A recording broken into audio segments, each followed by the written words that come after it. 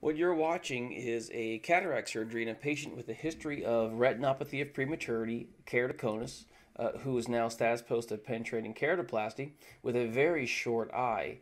He was noted to have phacodenesis on a previous surgery, and in an effort to make the surgery easier, we're going to use the Fugo blade to cut the capsular rhexis. To improve visualization of the anterior capsule, we're using trypan blue and being very, very gentle with the amount of viscoelastic we place in the eye, as we don't want to over deepen the chamber, worsening his zonular instability and decreasing our chances of safely removing this lens from the eye.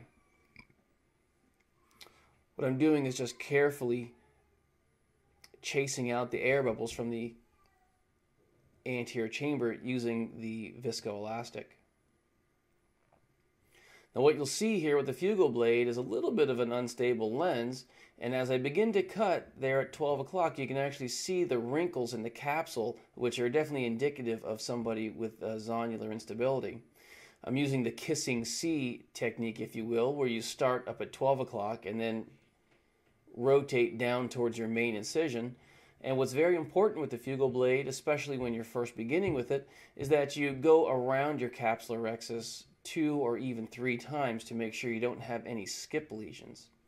Here the Fugo blade is set on a setting of medium with intensity of 4 to 5. And here I do think I have a small skip lesion at about 7 o'clock, so we'll cut there a little bit more. And now the anterior capsule is free.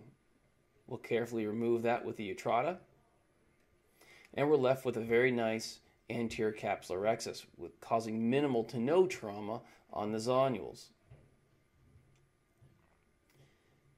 This is a Chang cannula that we're using to gently hydrodissect. And I'll hydrodissect in 3 or 4 places until I see a good fluid wave. And there the lens prolapsed forward.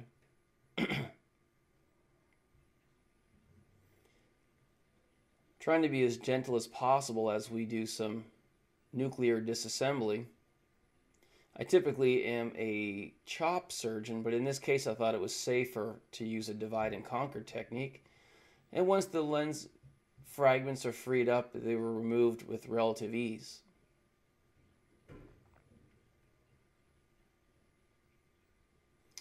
What can be tricky when using a Fugo blade is the aspiration of residual cortex, and I often will use a bimanual IA to help with the removal. Many people will even reverse strip the cortex. And here's where you'll see how small this eye is. This is a 28 diopter lens being injected, and as it unfolds, you'll see the optic of this lens takes up almost the entire capsular bag. With such a large capsular rhexis, you do need to be careful to make absolutely sure that both haptics are within or underneath the anterior rhexis. It's very easy to have a haptic left in the sulcus with such a large capsular rhexis.